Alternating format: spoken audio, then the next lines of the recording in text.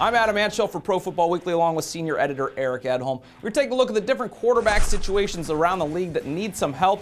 We talk here about the Minnesota Vikings. They drafted Christian Ponder. I think a lot of people were surprised drafting him as high as they did, but that's their quarterback of the future.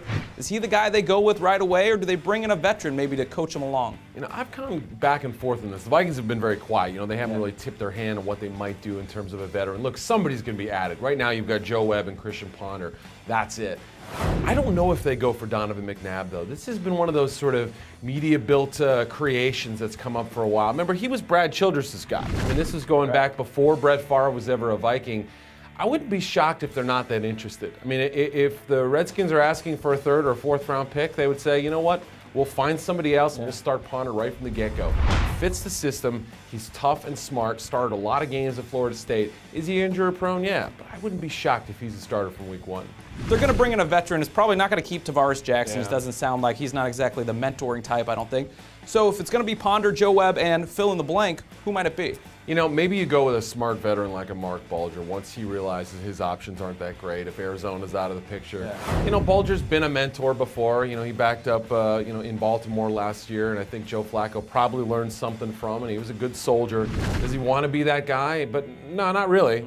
But I think he would be smart enough and compatible enough to throw into the locker room situation. Look, Joe Webb's at number 3. He might have flashed some talent down the stretch, but I suspect he'll never quite get his chance at quarterback. Let's be honest, whoever gets the situation, it's a pretty good one. You're handing off to Adrian Peterson. I mean, I don't know if Sidney Rice will be back, but still enough offensive talent around that team that I don't know why you wouldn't want to. Yeah, if Sidney Rice at least gives you another year, I mean, what a difference he makes. When he was out of the lineup last year, a completely different team. Percy Harvin, exceptional yards after the catch guy. If they can get another flanker, another guy to play on the outside, you got 2 good tight ends. The offensive line, I'm not crazy about, especially in the interior. Hutchinson fell off. John Sullivan's not a starting caliber center. You know, maybe the tackles play a little bit better, but all that offensive talent, boy, I'd like to play with those guys. So I'm putting you on the spot here. You're Rick Spielman. You have to make a decision on who your quarterback's going to be week 1. Who are you getting? I think they go out and get a veteran not named Donovan McNabb. I threw Bulger out there. That's not based on any inside information, and I wouldn't be shocked if Christian Ponder's the guy from day one.